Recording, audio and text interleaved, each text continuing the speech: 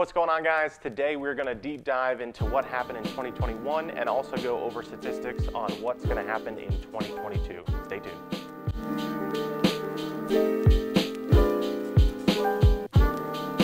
Alright guys, so 2021 shaped up to be a really strong seller's market. Now, in the fourth quarter of 2021, we did experience what I predicted as a seasonal winter in the business. So for real estate, all that means is not as many people are selling or buying, really around the holidays specifically, because they just wanted to enjoy the holidays with their friends and family. So now, going into 2022, Delisle Properties and our team specifically, we're looking forward to a really strong 2022.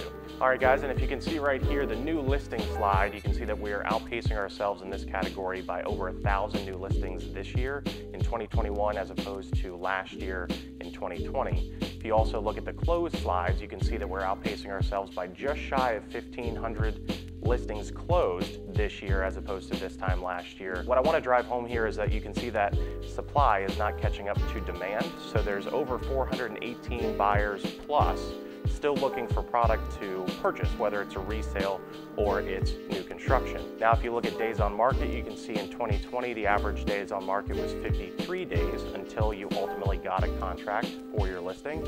And now that's down to 29 days on market before you get a contract.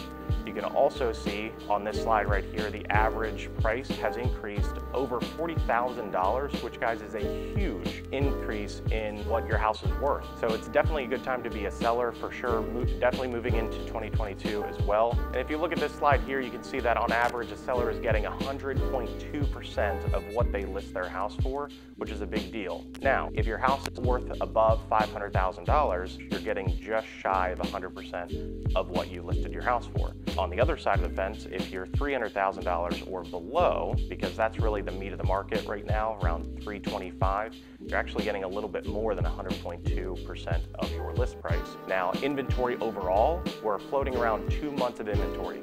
What that means is if nothing else was listed from today on, it would take less than 2 months for there to be nothing for sale. So that means that we are very heavily in a seller's market. To make that make sense, if you have 5 months of inventory, then that really is a level market. For every one seller, there's one buyer. Anything below 5 months of inventory is a seller's market. Anything above 5 months is a buyer's market. Now, looking into 2022, multiple members of the Fed have mentioned between 1 and 3, maybe even 4 rate hikes for this year. What that means for you guys is if you look at the total of what they're going to increase the interest rates for is a total of 1%. If that happens, then your buyer power for what you can afford just off interest rates alone are going to decrease by 10%. So if you're looking to buy a $200,000 house, your buying power now, just based off everything else staying the same and interest rates rising 1%, you can afford 10% less of what you could have last year. All that being said is if you're even thinking about making a move in 2022, do it now. Take advantage of what the rates are now as a seller and equally as a buyer. Thank you so much for your time, guys. And remember, with Delisle Properties, luxury always comes standard.